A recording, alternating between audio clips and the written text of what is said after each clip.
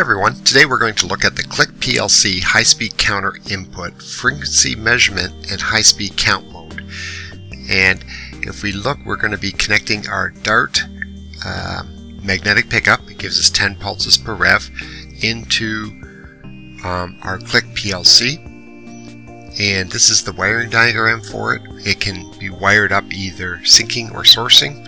So that means my common of my PLC is either sitting at 0 volts or plus 24, depending on how my existing wiring is. So that's why the beauty of this magnetic pickup, it's very universal on the output side.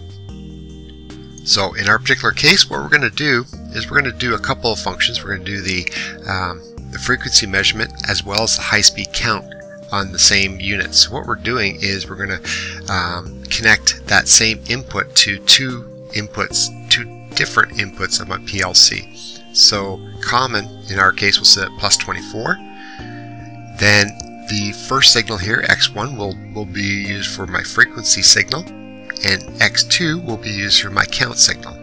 And all I'm doing is I'm putting a jumper between X1 and X2. So, and my signal output will be my white wire of my Dart. My power wire is connected to the 24 volt, which is my red wire of my Dart, and my black wire of my Dart will go to the 0 volt. So if we look at the program, we're going to use the existing program from our frequency mode, and we'll just call up our high-speed input configuration. Here we go. And you can see here that we have our frequency pulse coming in, and on X1.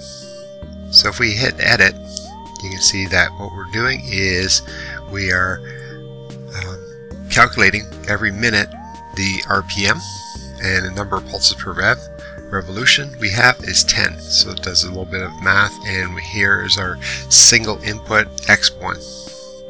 So everything's good there. Now what we want to do is we want to add our high-speed count. So we use this mode. Here we go. And again, we'll leave everything the same. Our current value, we're going to set to DD2 because our 1 is set for frequency. So we hit OK. Now we'll hit our an up count, and our up count will come on. Now because X1's used, we'll use X2, and we'll just hit OK. Now everything looks good. We'll hit our use preset, and our preset, it'll allow us to actually count up and trigger outputs independent of our ladder logic at all. It immediately will drive those outputs. So we're going to use presets. We're going to control discrete outputs used in the built-in CPU.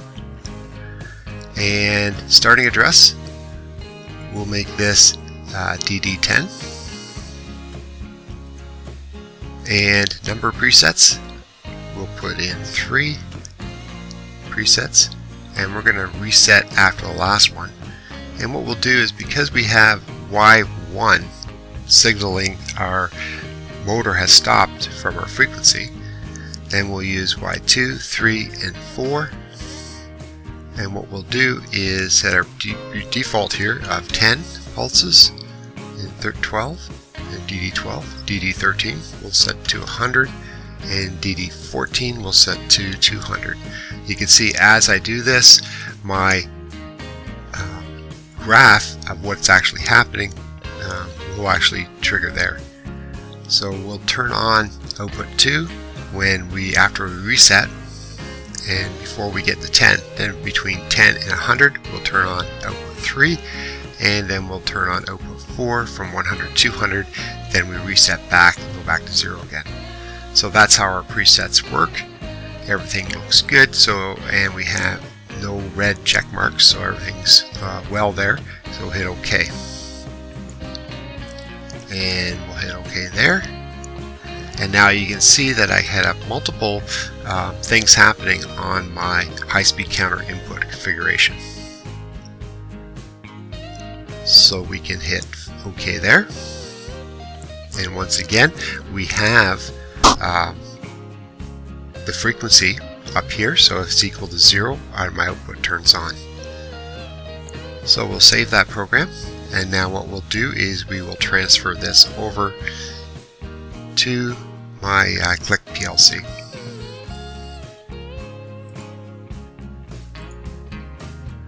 And we will proceed with runtime edit.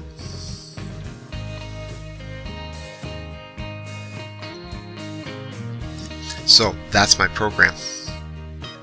If I look at the actual hardware itself, we will see that we are connected to the Ethernet through my Ethernet port on my Click, and then we have the wiring diagram here. So again, we have our white wire is my signal wire going into X1, then I have X1 and X2 jumpered. The common of that input is actually plus 24 volt, which also goes to my red wire of my Dart pickup, and then my black wire of my Dart will go to 0 volt. And this is my Dart pickup with my drill that will actually provide my pulses for me. And since I turn on the drill, you'll see that both input X1 and 2 will trigger at the same time. So let's just call up my data view and my measurements here, and let's just start this drill, and you can see how it pulses, and you can see my outputs changing. So when I get to 100,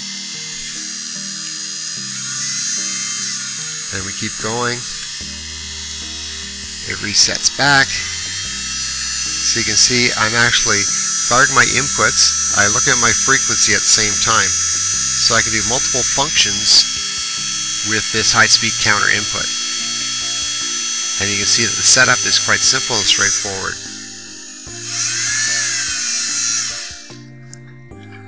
Now if you enjoyed this video, please hit the like button below. If you have any questions about this video, please leave a comment below and I'll do my best to answer it.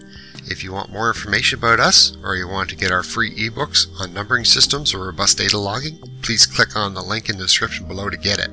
A new video is put out every Monday, so make sure you hit the subscribe button so you get more videos like this in the future.